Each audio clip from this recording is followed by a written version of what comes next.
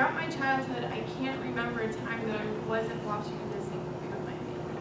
We'd be on our couch watching with my dad quoting the movie, of course, and my brother and sisters and I would be singing and dancing along with the characters on the screen. We'd be eating my mom's homemade popcorn with blankets covering all of us. But none of these fond memories wouldn't have happened if it weren't for the mastermind behind it all. The man, the myth, the legend, Walt Disney. His success came from his determination to succeed. He was a very driven individual. After 5 failed attempts, he finally found his man, Mickey Mouse. He was the creator of Mickey Mouse and Disneyland. Both continue to have an enormous impact on the culture of America. These creations touched the hearts of thousands and allowed many to escape through the art of storytelling, artistry, and imagination. Disney is famous for saying, when you believe in a thing, believe in it all the way, implicitly and unquestionably. His quote is obvious that he lived by it because of his determination and the lasting impression that he made for himself. Walt Disney was born in Chicago, Illinois on December 5th, 1901. He then moved to Marceline, Missouri, even though he was born in the Windy City. His dad could never keep a job, and so his father decided to move the family down to Missouri. The town was a town of 4,000, and it was mostly farming population. He moved there when he was 4, and he stayed there for about 5 years. The importance of this town for Walt Disney was that it gave him the opportunity to become a child. He never really had a childhood only because his father always made him work for him so that his father could keep a job at the employment that he was at. Marceline became an escape because of the nature and the animals that he was able to have a relationship with. Both of these factors came into play with his creation of Disneyland and Mickey Mouse. Marceline was an escape and was allowed to give him nurturing memories of what it was like to be a child, running free with the only responsibility of having an imagination.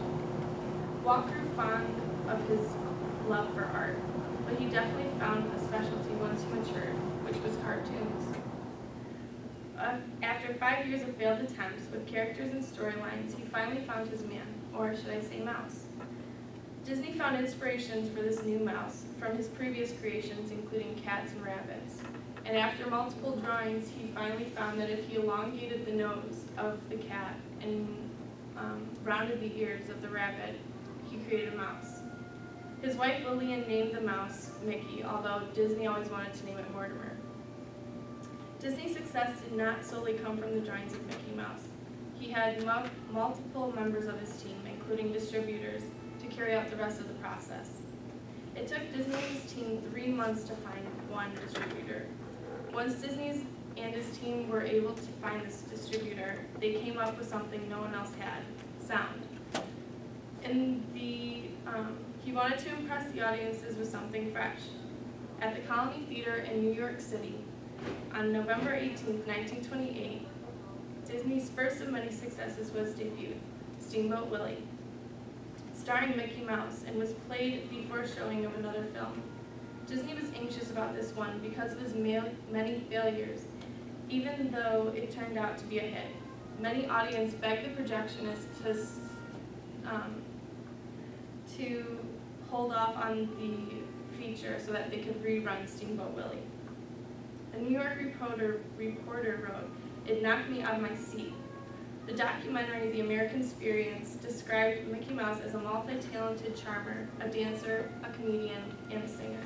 Disney was the newest Hollywood celebrity. This little mouse was so popular because of his American can-do spirit, which was appealing to the population of America during the early 20s and 1930s. This popularity and success continued to grow for the decade, with films including Snow White and the Seven Dwarfs, Bambi, and Pinocchio. Although Disney's hard work and success didn't stop with his films, not even 30 years later after the creation of Steamboat Willie, Disneyland had sparked. Walt Disney was ready to create the image of American values through the amusement park. After 6 months of endless hours of work by 2,500 workers and $17 million later, Disneyland was born. Walt Disney had never been more alive. He had such enthusiasm when talking about his creation. His creative juices flooded his body. In order for Disneyland to have its grand opening, it needed to be set by Walt Disney standards. He had the opening of the park televised by ABC, so the entire U.S. could see all the magic happening from the comfort of their living room. Disney wanted his new amusement park to be a place where people could take their families to find those family values that were so important to Walt as a child. 7 miles of dead-stop traffic followed on July 17, 1955, where temperatures were nearing 100. It was the grand opening day of Disneyland. Roughly 30,000 visitors came that day, according to the California State University of Sacramento, but nearly half of the Americans tuned in from their homes. Walt Disney had invited political and world leaders, actors, and friends to join him on this day. According to CNBC News, one-day tickets to Disneyland for an adult was $1.50 for a child. Comparing today, you have to pay $99 if you're over the age of 10 and $93 if you're below the age of 9. After 10 weeks of its grand opening, Disneyland had a total of 1 million visitors, according to the California State University of Sacramento. Disney wanted to put his emotion into his creations and wanted it to affect the imagination and simple values for all his followers and believers. Disney was an all-American man who strived for success, from the small town of Marceline to Hollywood. No one today is untouched by Walt Disney, whether you were born into a family who had a never-ending collection of Disney films, or if you traveled to Disney World.